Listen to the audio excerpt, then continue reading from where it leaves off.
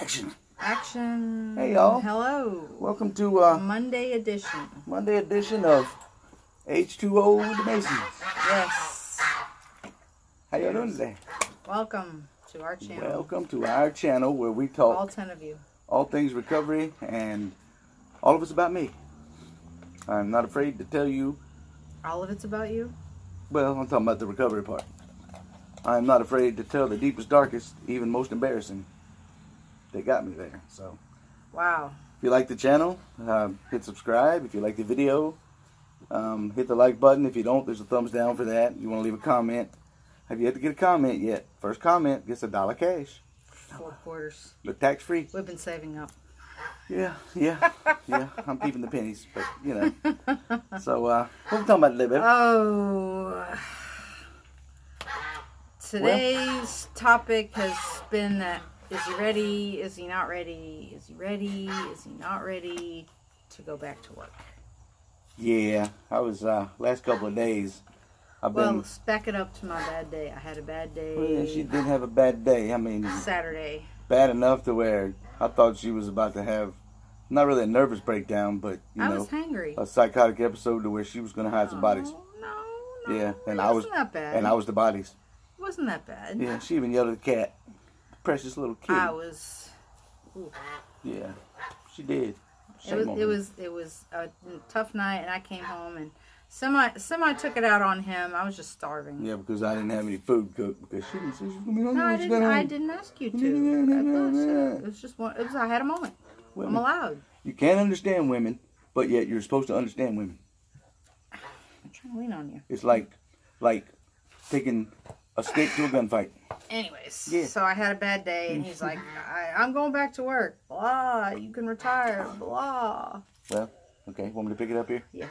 Okay, so 2 solid days after her bad day, I have been a bundle of anxiety and just confused because I don't want to go back to work too early to risk relapse because I can't do that again.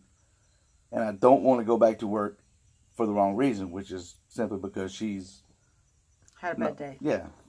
So, I don't think I'm going back to work yet. We're praying about it. The bad thing is he'd already called his boss, his old boss. But I think she would understand. My daddy told me one time years and years and years ago, he said, you want to know if something's right or wrong, if you have a second thought about it, it's more than likely wrong. So. Yeah, I think he also could look elsewhere, but yeah, economically, we don't need him to go back to work right now. He's got a little time. He's got projects around here to work on. I think he was getting a little cabin fever. Would you say that? Nah, not really cabin fever. Just restless. You had some. I want to be the breadwinner, but I don't want to. I don't want to send us back down that. No, we can't go there. Slope to the depths. You might not be ready. You're not ready. You're not ready. I don't want to do it wrong. I don't want to do it the wrong time. Okay. And this time I actually opened up my mouth and said what was on my heart, and I had no problem with it. It worked. I had all no you problem guys out there, the women say they'll talk to you. Not all of them will. Try it. You'd be shocked. But if he's not ready, he's not ready. Yeah. So I've been working hard today, getting some stuff done around the house, and getting a little sweat in. Got some cold days coming. Ooh. Got to cut some firewood up. Got to, I moved the goose pen. Got to check and make sure we got plenty of free antifreeze in the vehicles. What else I do? Swept the floors. Yeah, you've been Childproofed the house. You've been getting it this morning. Went shopping at the grocery store. And, I slept in and made lunch. Yeah. I even fed the geese and chickens this morning. First time in what, 2 weeks? No, I think you've done it else. But I'm talking about the morning run. Oh, yeah. Yeah. Hey, let me sleep in. I needed some rest. We actually were both up. We were both having anxiety, which is really weird. We both have an anxiety at the same time. And by the time we were finished talking about it, it was time for me to start working. So I see a nap in my future. Yeah, I'm probably going to put about another hour or so in and take me a shower and take me a nap. And yeah, I've got to cook pork chops. He's going to make himself some pork chops. All right, so what else is on your mind? What else is on my mind? Let me see. I have a tip for anybody going through the nightmarish demon battle that I'm going through. I'm going to go ahead and break it down for them, share it with them. Okay. When I was a child, 4 years old, I was molested by my cousin, male cousin. I suppressed it, told nobody. Nobody knew about this until I met her 5 years ago. She was the first person I ever told. That's doing the research, and the more I read about it, that's what's caused all my issues. So, what I'm going to do, That's one of the reasons I may not ever mail it, but I'm going to sit down and write a letter to the guy and tell him exactly how I feel. Yep.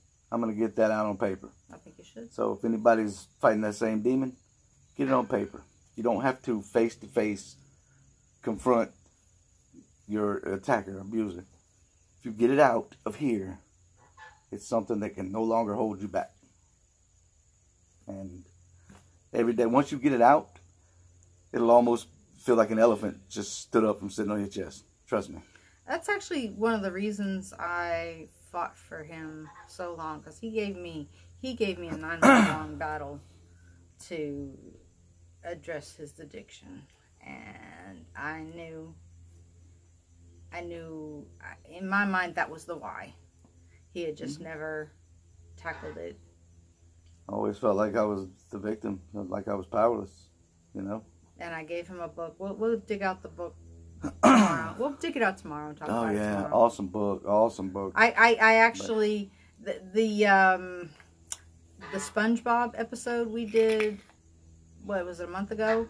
Yeah, that was the day I pretty much threw that particular book at him and said, deal with it or I'm done. I mean, you got to. What we figured out I was doing was, since I was abused, I never lived life after that. So my perception of life was that, the abuse. So the rest of my life, I abused myself. And I know it sounds simple, but like when that stuff gets wired into your head as a child, it really messes with your perception of what's normal and what's healthy. Since I've been reading the book, I've actually shared a little bit of it at my Thursday group and starting to talk about it a little bit on Sundays. So I'm proud of you. It's kind of wild. It's the most embarrassing thing I've ever been through, but it doesn't have to be. It doesn't have to be. It doesn't have to write the script for the rest of your life. It's not going to. It's not. It did for, what, 47 years? 47 and a half years? Yeah, something. No more. I broke that chain. I am no longer bonded there. Yeah. So, if nothing else, if you don't want to tell anybody, write it on paper. Write it down on paper and be as descriptive as you can, because if it happened as a child and you're an adult now, the details are going to be hazy, but you will remember it happened. You can't go like minute by minute, but just get it on paper. Get it on paper. It helps. All right. So give us a verse. Okay. Hey, how about this one? Chapter 9. 1 Corinthians chapter 9, verse 19. For though I be free from all men, yet I have made myself servant unto all, that I might gain the more. Nice. Basically, that's saying you're here to serve. Jesus washed the disciples' feet, so we're here to serve. Don't ever put yourself above anybody. If you see somebody that needs help, help them. Yeah. What you got? What you got? Anything? Oh, you went serious. Had to. It was time. It was time. All right. It was time. We told them from day one it was going to be transparent. Right. Yeah. So now you know that other part of the story. Yeah, that's true. I'm no longer scared. A lot of people have that issue. I'm no longer afraid of that ghost. All right. Yeah. Thanks for watching. I've got to go wrestle a 3-year-old. She wins all the time. We're saving a bail fund for her. We've talked about that. She came in one day. She has this bear that she sleeps with. She hands it to me. She's like, hold my bear and watch this. Yeah. So, lots of stuff to do this afternoon. Thanks for watching. Be safe out there. God bless you guys. And can't wait to see you tomorrow. 6 days a week. Might tell a joke tomorrow. Okay. All right. Thank you. Bye.